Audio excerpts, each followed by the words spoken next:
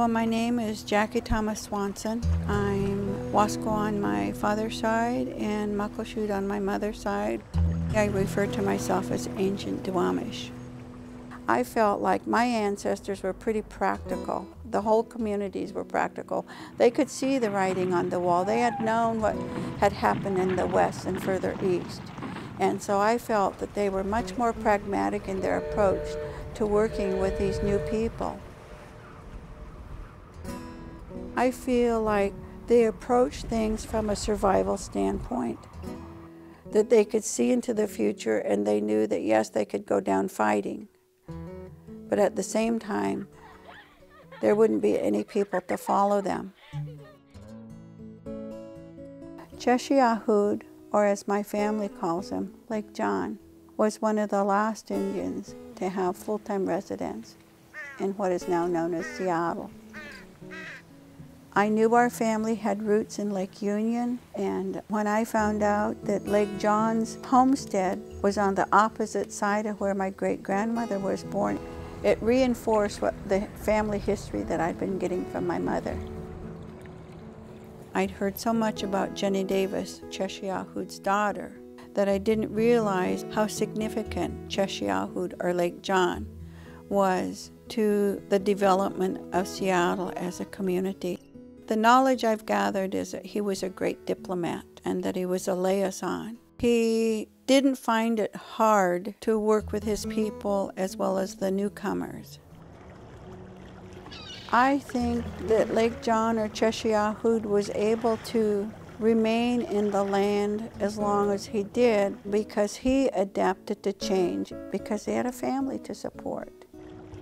He saw opportunities to make money by being a guide, especially a water guide. You know, there's so much water in this area. And given that, you know, he had the knowledge of canoe making and that was a mode of transportation, not only on the saltwater but on the rivers, he used that knowledge to his advantage. The friendship he had with David Denny took the time to learn the language of the people around here. And so he became bilingual just as Cheshiahud did. And I think what happened is that David Denny could understand our worldview just as Lake John got a better understanding of the pioneers' worldview.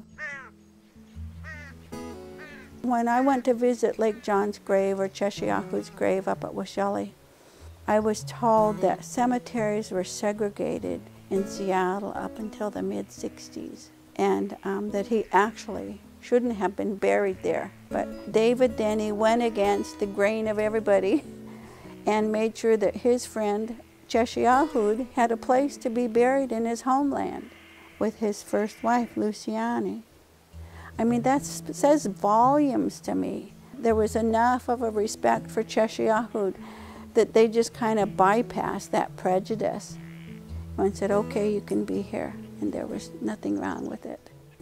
I'm proud of Cheshiahud. I don't think I've heard anybody talk about him as a sellout, for instance. I haven't heard my people refer to him as a sellout.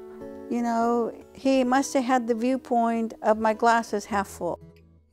He was in that quandary that I'm in now, you know, that all of us are, that are bicultural, is how much of should I give up so I can survive in another world.